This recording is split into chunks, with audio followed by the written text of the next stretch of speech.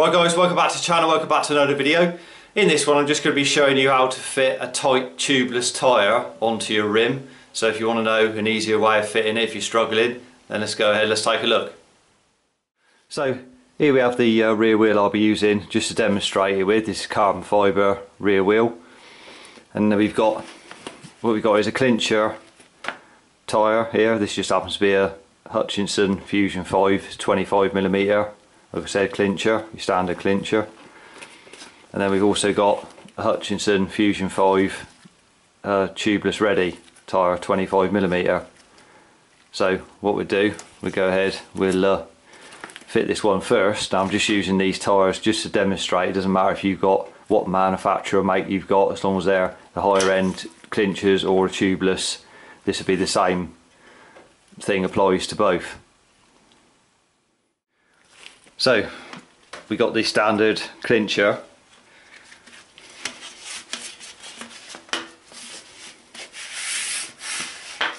So what we'll do is just get this one fitted.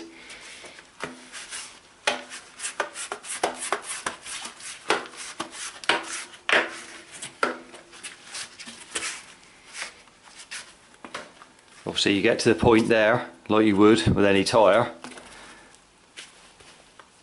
and like you see there,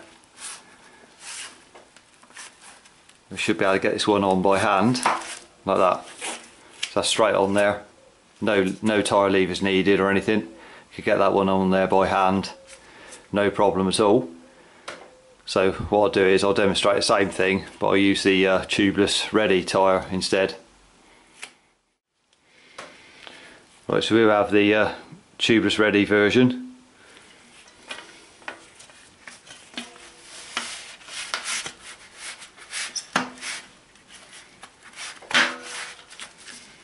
So you get the first bead in place just like that, like you would.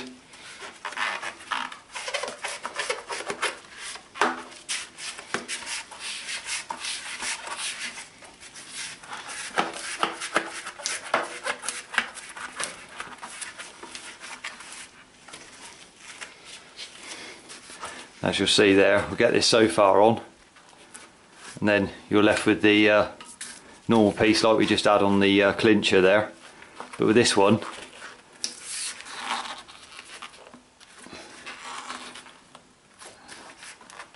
you're not going to get that over there by hand.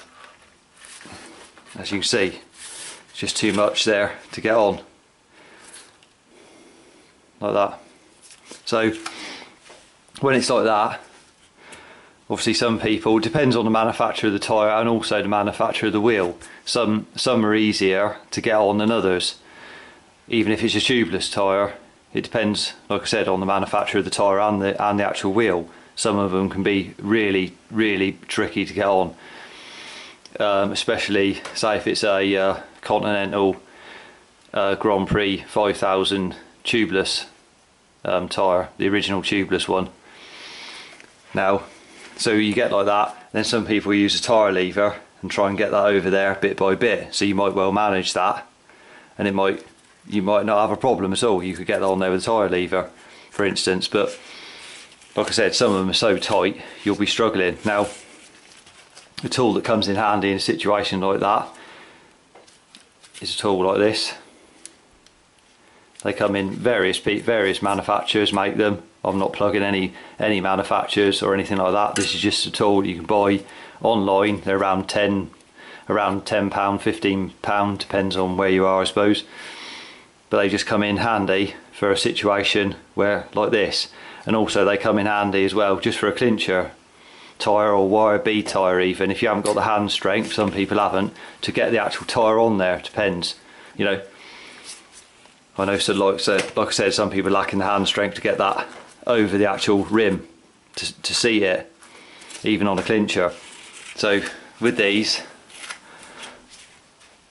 all you do is obviously one side hooks onto the rim on the opposite side, and then that goes under the tyre bead, and you just pull it on bit by bit.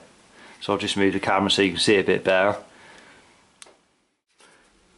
So with the tyre like that, all we do with this tool is on one side you can see the rim there, you can see the rim tape in there as well. So you just hook that on there, and then with the other part you just hook it under your tyre like that. And the best thing to do is just do it in small increments. There's no need to try and do it straight in the middle of there like that and try and lever that straight on there, because you could end up damaging the rim. So the best thing to do is just do it in little sections. So you just put that over like that, clip it under the tyre, and then just pull back like that. As you can see, it will just pop a little section on at a time. That way, doing it like that, you can't damage anything.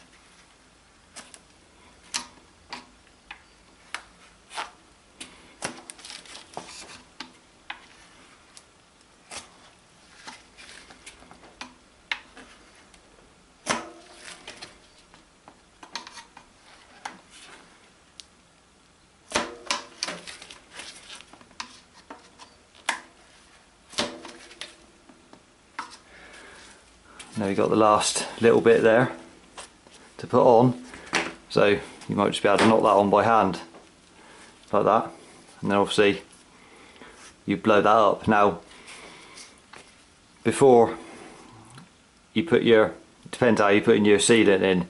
If you're going to remove your valve core and you've got a sealant that can be put through a valve core, then you can put it through that valve core, no problem. Obviously if you want to put the sealant in before you put the actual tyre right onto the rim itself, then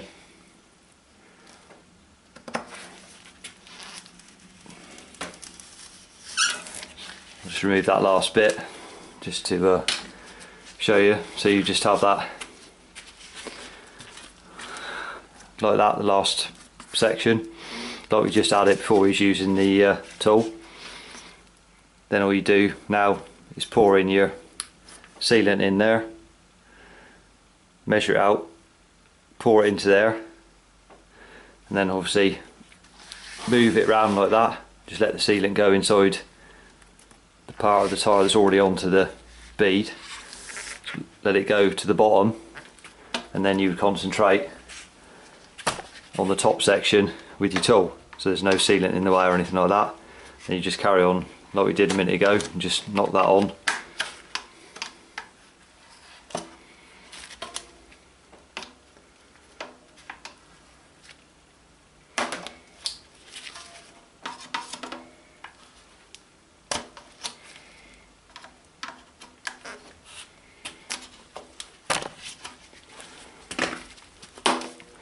Like that.